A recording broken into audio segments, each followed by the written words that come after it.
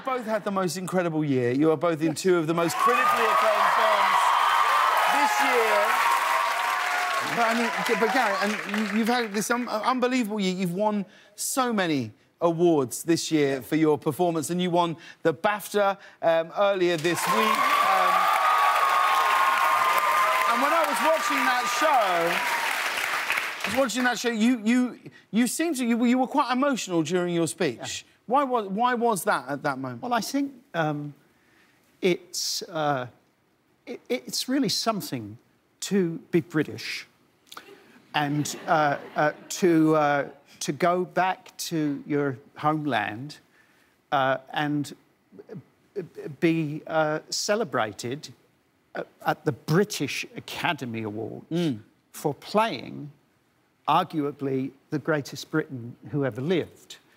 My kids were there, my wife, so my family were there, and I don't do me very well, so I get nervous. Right.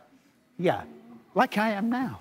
Well, you're doing great, and you've nothing to be nervous here. It was a beautiful speech, and you know, on top of all the other awards, it was wonderful to see you win it. Now, award shows are a big thing for you, Greta, in your life, because we've got a photo of you here with some friends. Looks like you're having quite the evening. Yes.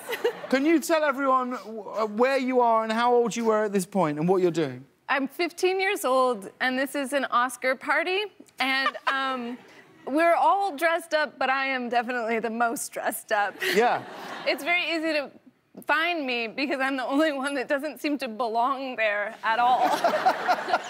And also, I'm so tall. And is this your own party that you would host yourself at 15 to have a party for the Academy Awards? I would have my own party. That year, it was hosted by my friend Caitlin at her house. But we would do this every year. Yeah. I like this person. Yeah. That's my favourite person who's going, this is such bull.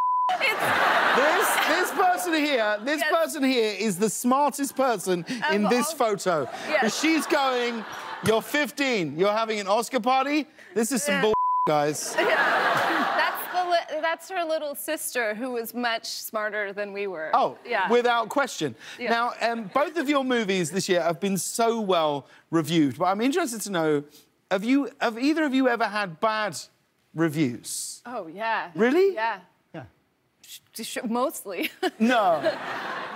I mean, I don't know, on balance. I've had a lot of bad ones. Which ones do you remember in particular? Well, my very first review was a bad review. No. Yeah, it was in Variety, and it was only like 200 words, and they managed to not like me in that 200 words. They called me, it was a parenthetical. They said, a grating Greta Gerwig.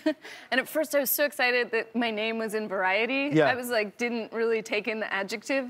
And then, and then I was like, that's not a good one. See, I just wipe out the ing and I go, a great Greta Gerwig. Yeah. That's what it is. I was grating everywhere. There's no delay for me. Yeah. Go on. You know, well, when you get one, immediately it stings. There's no, for me, there's no letting it sink in. Right. You know, it hits hard when you can't have had that many bad reviews, no? I've had bad reviews.